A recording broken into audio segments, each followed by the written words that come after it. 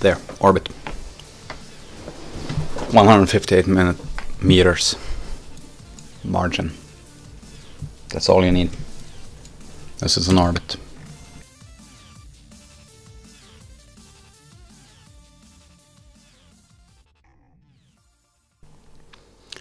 Hey guys, I'm Gaspachian, and it's time for even more rambling. This time we actually have a topic. We're going to get into low Earth orbit in 100 seconds or less. This is pretty much a spoiler episode for what Cosmonaut Crash is doing on his channel.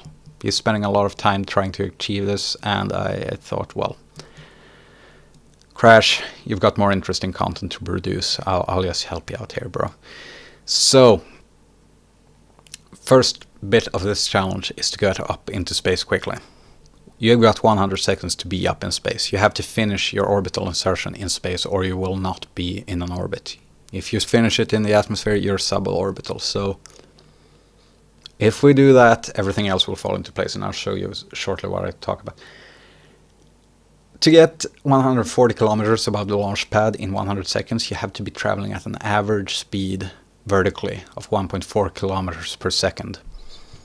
This is far away from any regular ascent profile you would ever try. This is not the realm of gravity turns. This is the realm of going straight up in a line and doing some crazy Pythagorean trickery to end up in orbit. And I'll show you a test run, but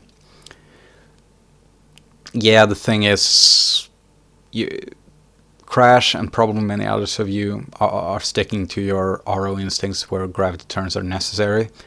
This is not one of those times. This is the time where you need to go straight up and keep on heading straight up until you're traveling at pretty insane speeds.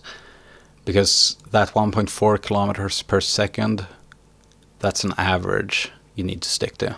And you're starting off from scratch, you're starting off from nil. So go up, don't fucking turn. That's rule number one of this challenge, and everything else, all other issues that you may have sort of fall into place once you do that. There's one more, and that's about vehicle design that we'll add to, but like other issues Cosmonaut Crash run into are those of aerodynamics, with Ferrum Aerospace just tearing his vehicle apart, and heat, where his components just burn up. Now, if you leave the atmosphere quickly by going straight up, the atmosphere will not be there to tear your craft apart in various unexpected ways. Now, you may say something like, well, okay, if we're going to be traveling so fast, you're going to need heat shielding. And the thing is, no, because, again, heat is just an issue when you're down low in the atmosphere. We'll be leaving that region as soon as possible. And this shielded procedural tank, that's enough, period, for any craft, I would say, to survive a steep initial ascent, followed by a flip around.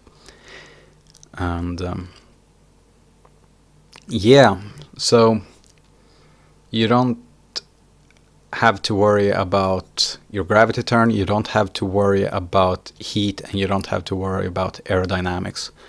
As long as you start going straight up initially and you keep going straight up until your speed is such that your average vertical velocity over the ascent is going to be at least 1.4 kilometers per second, such that you are in space once you finish your orbital insertion.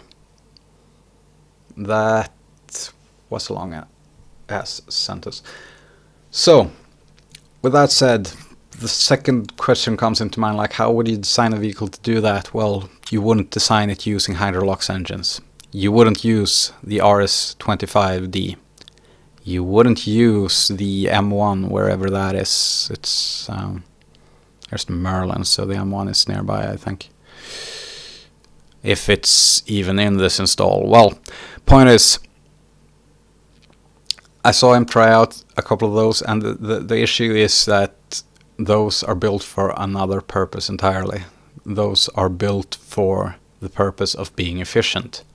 And that's all right if you are limited in your in the size of your launch vehicle, if you're limited in any shape of weight restrictions or whatever. This is an open challenge, and as such it's assumed that the vehicle can be as large as it needs to be, cost as much as it needs to do, and weigh as much as whatever we decide it needs to weigh. So, since weight is not an issue, ISP will not be an issue either. We just need to be going fast, we need to have a high mass flux, we need to eject as much propellant as possible back our assets as fast as possible.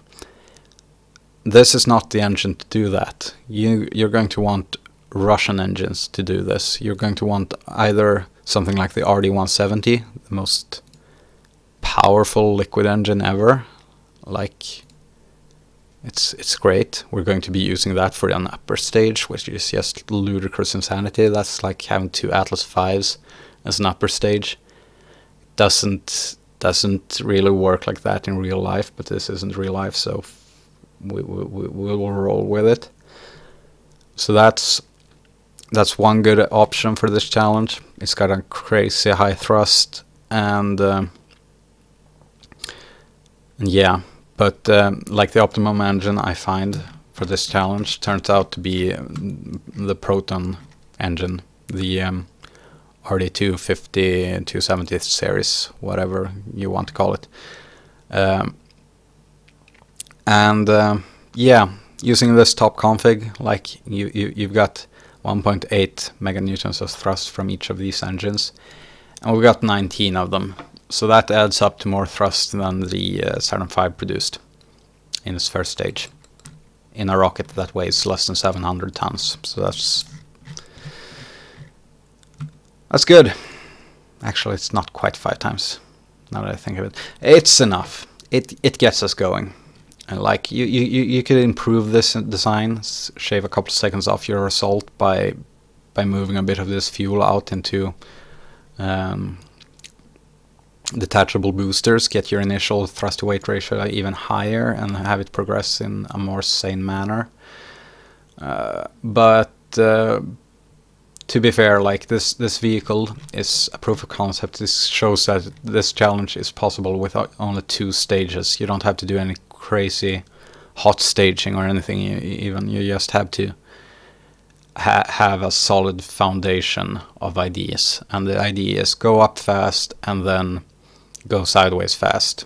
The thrust to weight ratio is the only thing that really dictates how fast you can get into orbit, and we've got plenty of it in this rocket. You could get even more, but this is just from a simple 2-stage design.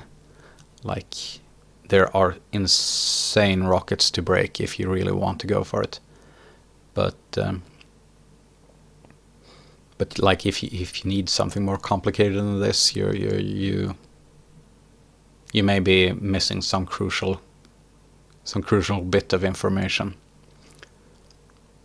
So yeah, that's how you do it. You don't go for the most efficient engines, you go for the highest thrust engines, especially considering the form factor. We can squeeze how many we want of these into a tight space. We could go for the RD170 for the first stage as well, but as you can see, it's kind of big.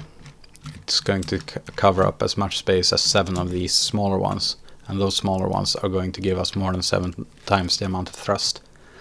So that they just end up being a very, very good and solid choice. It could be done with the RD170 entirely if you wanted to do something like that, like both for the lower and the upper stage, or this entirely for both the lower and upper stage, but probably not with only this for the lower and upper stage. Maybe, but it's not the simplest way. The simplest way is oftentimes to just use the tried and true Russian method. Russians like simplicity in their rocket designs, and it's worked out well for them so far. So No exotic propellants, no exotic super efficient engines. It's all about going up and then going sideways, and it doesn't have to be elegant, it just has to work. That's how you do this challenge, and I'll show you exactly how I did it. So take care.